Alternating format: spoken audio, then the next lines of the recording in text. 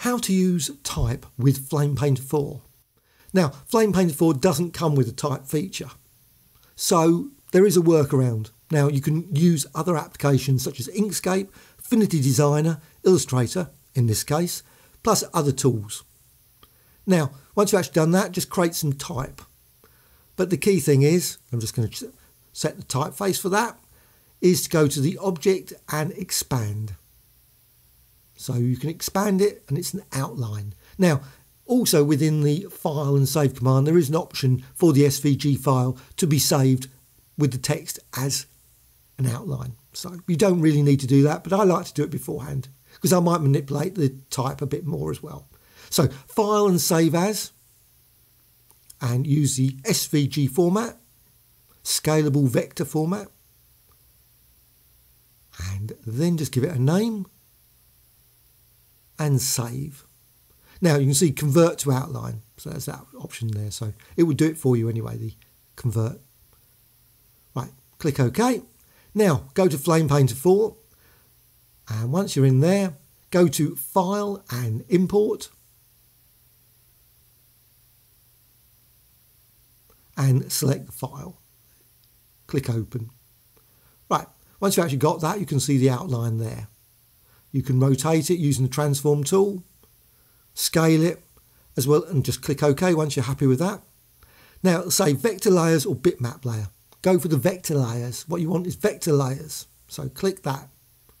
Yeah, just click that. Now you'll see you've got 3 layers. And I'm just going to go down to one of those. Just going to click there. Yeah.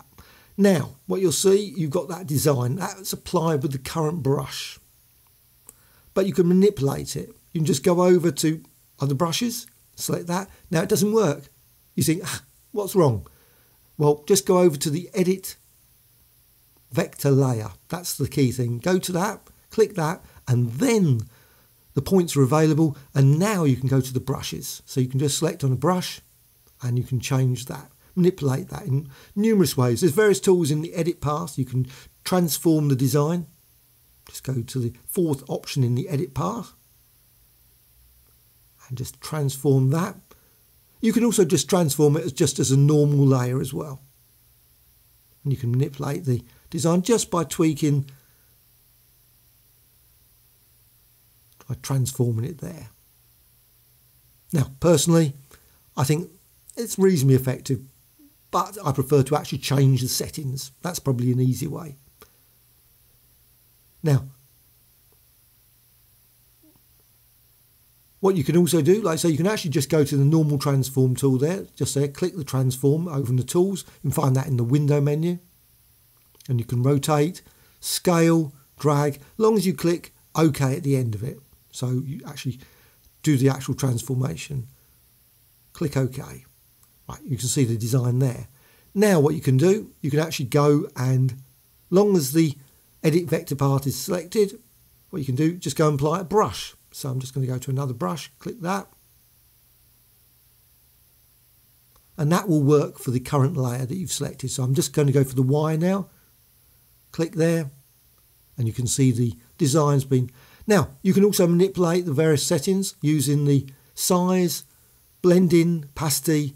You can go to the brush creator, just manipulate that in many ways. You can also change the gradient, just go to the palette, change the gradient, change the colour, set to image, etc, etc. There's a whole range of different options depending on the brush selected. So you can just apply all kinds of brushes to create all kinds of amazing type designs. Now, the type is not editable. Obviously, you'd have to go back into Illustrator, create some new type, and import that back in. It's a slight workaround, obviously. I hope you found this of interest. Please subscribe, and also please add some comments. Always great to hear. Thank you much.